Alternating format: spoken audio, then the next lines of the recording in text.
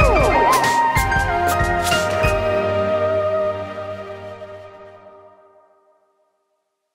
hey, what's up everybody? GratuiTous, Beatstruggles.com, and in this video I'm going to show you guys how to set up the Mackie Control Universal in FL Studio. And yes, it does work with FL Studio 11. As I am making this video, ImageLine is currently in the release of FL Studio 12 Beta.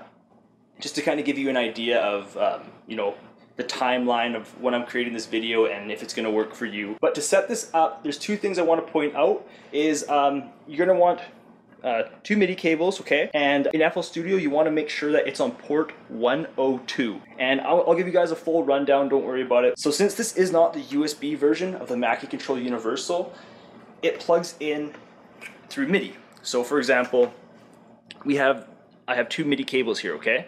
That's what they look like. So how this works is that the in of your Mackie Control goes to the out of your audio interface, and then the out would go to the in of your audio interface, okay? So just repeat that. The out would go to the in of the audio interface, and this in would go to the out of the audio interface. Okay, so I do have two separate cables. So this is the out, and I will plug this into the out, okay? This one will just go into the in. It's not labeled. I know that that one is the opposite one, because on the other end of this out cable, as you can see here, it's labeled in, okay? So now what I'm gonna do is I'm gonna plug the other ends of the cable into the audio interface. Okay, so I have my cables here. I'm just gonna unplug my microphone cable just to make it nice and easy. And I'm just gonna turn this around. You can purchase other kind of MIDI devices that just plug in USB to your computer, so you don't have to have that. But it's kind of nice to have it all in one.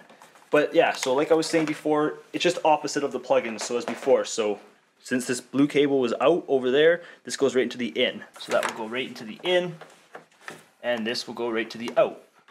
Okay, and that's it. That is it for your connections. We're all set up. I am going from the audio interface directly to the Mackie Control, as you can see. Okay, so I'm just gonna open up FL Studio now, and I'm also going to turn on the mixer, okay? So as you can see, those sliders move up and down. What it's doing right now is just calibrating the faders. And so what you want to do is here in FL Studio in the menu, you're just going to go options, you're going to click MIDI settings, you're going to come up here to your audio interface, which is your Scarlett 2x4 USB, enable this master sync, send master sync, put that to port 102, just click and drag it, just kind of like that, port 102. And you're going to come down here, you're going to click on your audio interface and make sure it's enabled, and you can also click here and you can choose Mackie Control Universal.